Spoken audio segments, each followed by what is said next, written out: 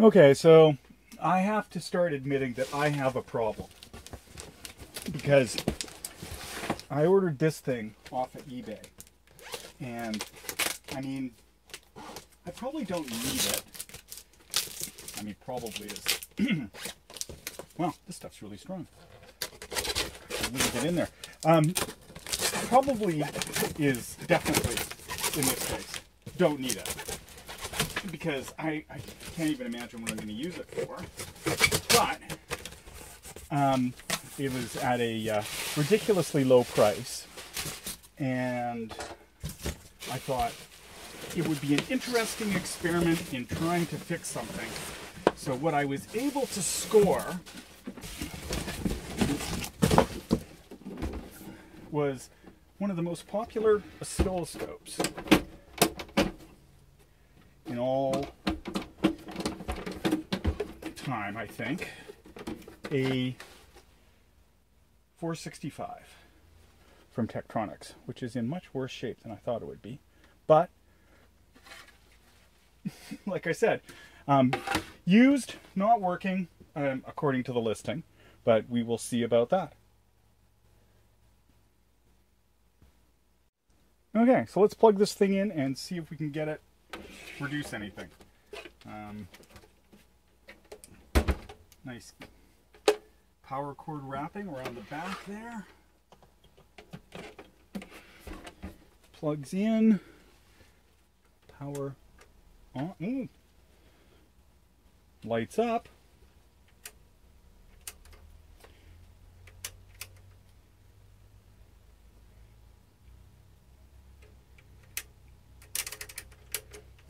No light on the volts per division.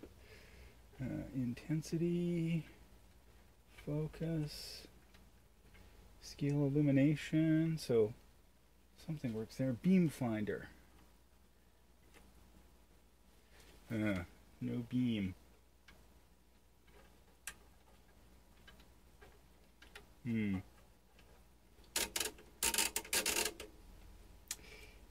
Yeah, looks like we're going to have to do something. Let's poke around a little closer.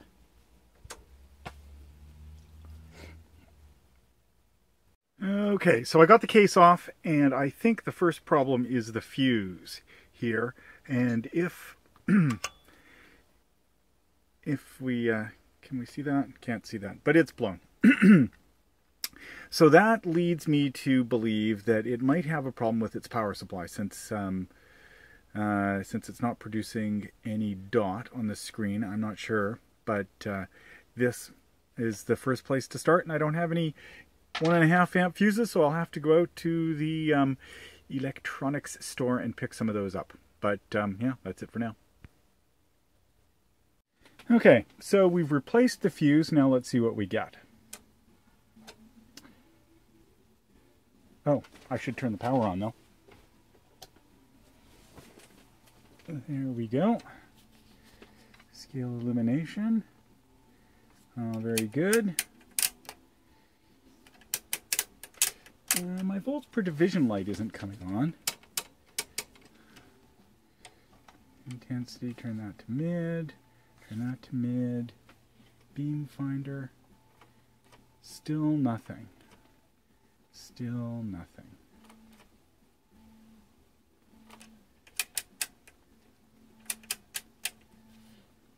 Beam finder.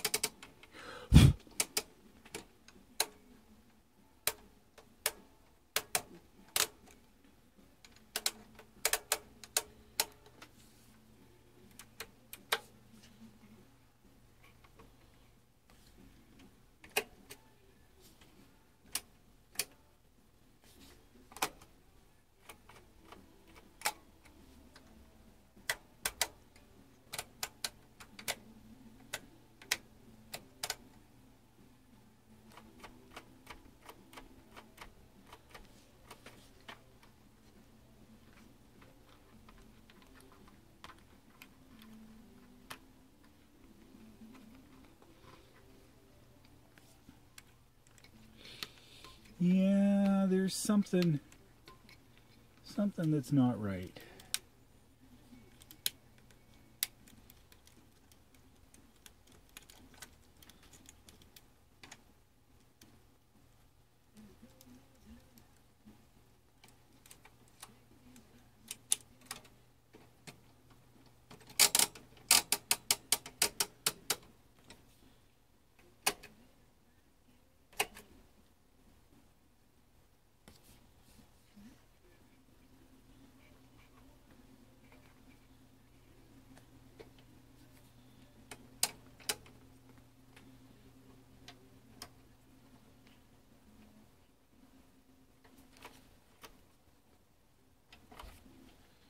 Yeah, nothing.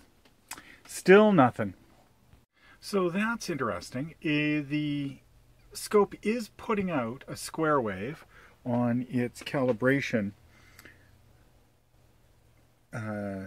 trigger. I haven't quite figured out what the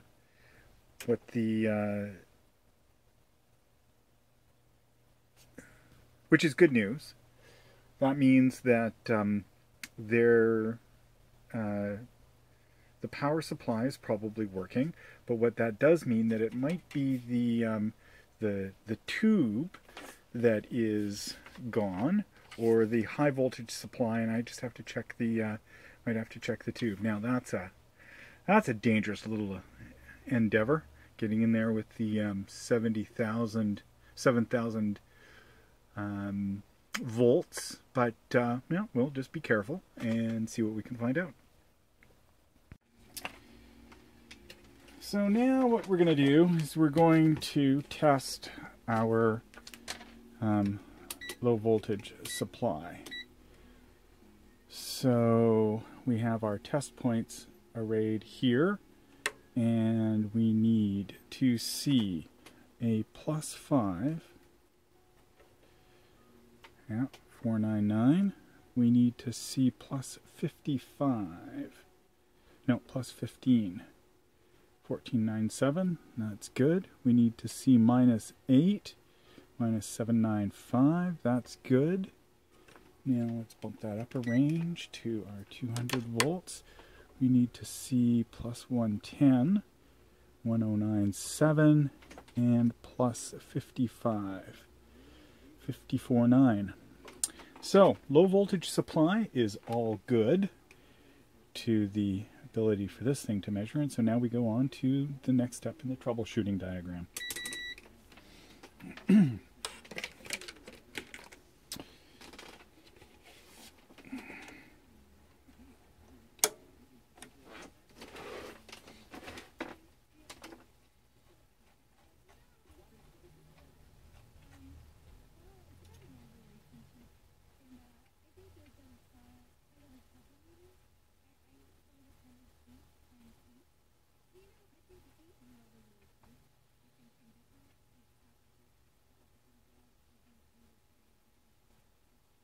TP.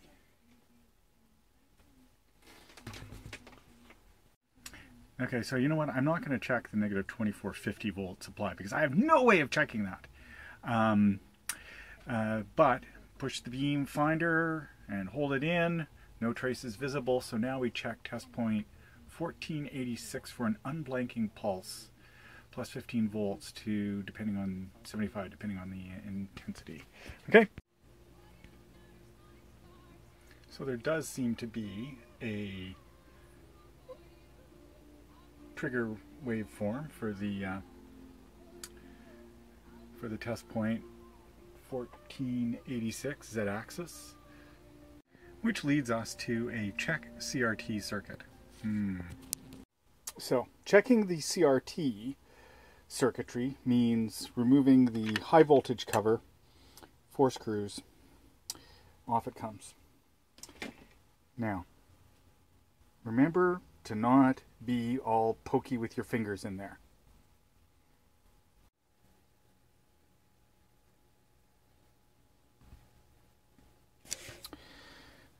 Okay, so I did some Googling and, well, spent some time on the Googler. And man, oh man, the The amount of extra IQ points you get having Google is absolutely amazing, just like they say on XKCD. Anyways, there's a couple of good resources, lots of good resources on the internet. I found a copy of this to print out. You saw that in a previous segment. I found a copy of this to print out, and on Yahoo there is a Tech Scopes group, and Googling for repairing or searching for repairing a 465 brought up an excellent suggestion, which is if this fuse blows, which it does in this scope, check two things: Q1418 and the components around it. Because if this or this capacitor are short, well, this capacitor in particular is the critical one, because if that shorts to ground, then you're just got unregulated 15 volts, it'll blow that fuse. So this is a tantalum capacitor. Capacitors are kind of flaky over time anyways. This is an old scope, so I am going to check this capacitor and this transistor to see if there's anything wrong with it. Now, where those are physically located in the circuit is up in the upper left-hand corner, and we find that out by looking at our grid location and the grid schematic, which is this thing right here. So up there we've got to test a couple of things. Let's see what is going on with that C1416 and what's going on with this transistor, which is mounted in a case, and I don't know if I can get a good picture of it, but I can remove it. It's just got a couple of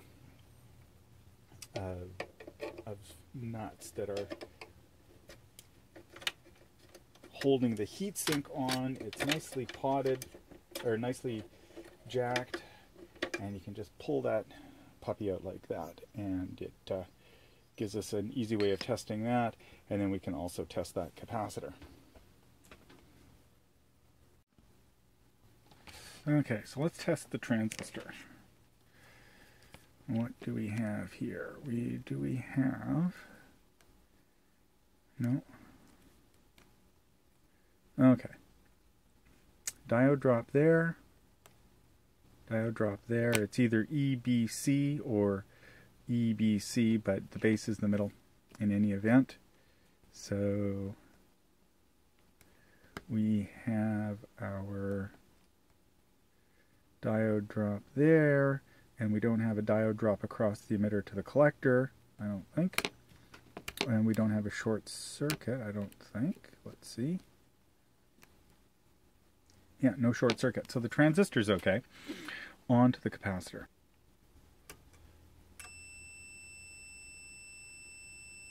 That's plus 15 going straight to ground, and that should not happen.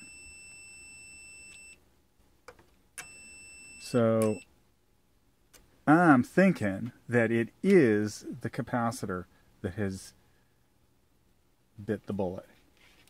All right, let's pop that off and replace it with what the guys on the Googler say, a 100 microfarad, 50 volt, 105 degrees C electrolytic, and see if that helps. Okay, let's try that.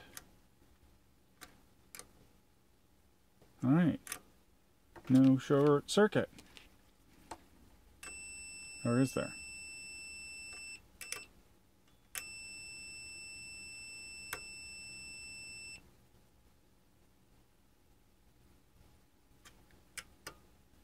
No, there isn't. Once that capacitor charges up. All right, well, let's see what we get when we turn her back on.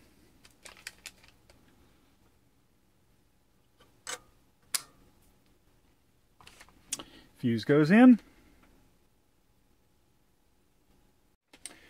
All right, so pop the fuse back in, plug the baby in, and let's see what we get. Alrighty. It's a trace. That pot seems a little fudgy. Focus. Turn the intensity down. Oh, look at that. I do believe we have a functioning oscilloscope. All right, so what was the problem? The tantalum capacitor that controls a power resistor that runs an oscillator that drives the charge pump for the high voltage circuit had shorted. So replace the tantalum cap with a aluminum electrolytic, and Bob's your uncle. Man, oh man, that was kind of fun. Yeah, the pots are a little dirty, but that's to be expected in something that's as old as I am, practically. And so yeah, so let's see if we can put see if the calibration works. And yeah, wow.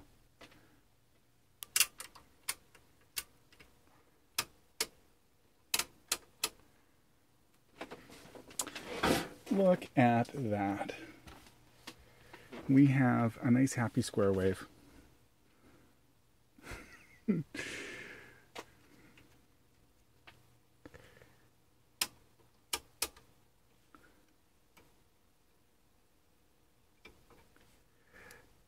Yeah, I guess the next question is, do I get this baby calibrated? I think I might. Or do I go in and start doing all the cleaning of it? The cover doesn't look too bad. I don't know if I necessarily have to go too crazy about cleaning it up. Maybe just a toothbrush to get the gunk out of the knobs. But yeah, $5 for $1, those capacitors, so that makes it 20 cents repair.